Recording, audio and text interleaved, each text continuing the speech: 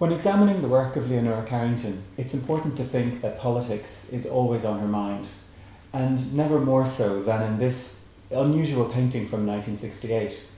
If you look here at the bottom, you'll see that it's dated the 13th of August, and this is exactly concurrent with the time of the student uprisings, which happened internationally, from Paris, even in Dublin.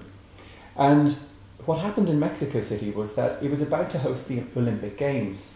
So these student uprisings, which turned into a general strike, were seen as a threat to the upcoming games. So the Mexican government violently put them down. Mexico, in effect, had its Tiananmen Square massacre. It was called Tlatelolco. And hundreds of people were killed. Leonora was outraged, and this painting is almost like a draft of her anger. It's this first reaction to that scenario. And what we can see here is that she says, this is not a political painting. This is not a grenadier, not in the army. This is not an assassin. This is a free painting. I want to keep my liberty. And on the right, she quotes from John Donne, who was a metaphysical poet from the 17th century in England. It's a very strange painting.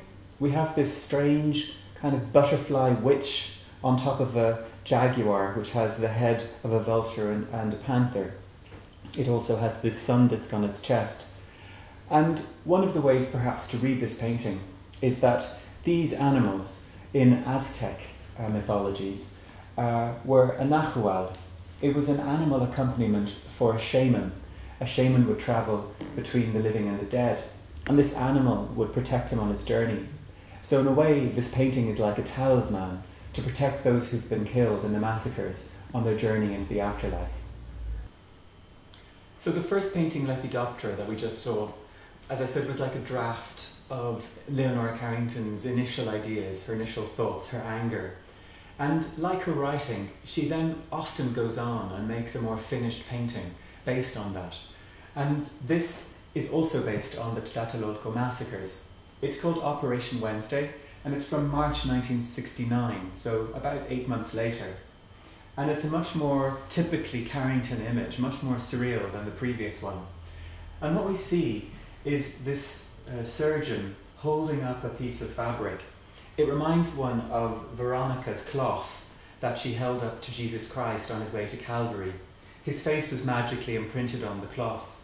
Veronica is Vero icon, true icon. The eyes of the icon are bleeding, and you can see this trail of blood is coming down to the ground, where in text it says, "We will not forget Tlatelolco," and she also names the place and the time. In the very detail you see the little crosses to mark those who've been killed in the massacre. And here we see a child skeleton, and he's writing in a book. And in fact, the book is the Bible, and it's a quotation from Jesus Christ when he's in the Garden of Gethsemane. It's the only time that Jesus doubts his spiritual journey, and he says, "O Lord my God, why have you forsaken me in this time of my roaring?" Above him, we see a butterfly, a Lepidoptera, which is the name of the painting we just saw earlier. In Ireland, these are thought to be the souls trapped in purgatory. Otherwise, other religions like the Nagas of Assam believe it's the last phase of reincarnation. And then we move forward, and we see this man here. And he is in fact a well-known plastic surgeon in Mexico called Dr. Ortiz Monastiero.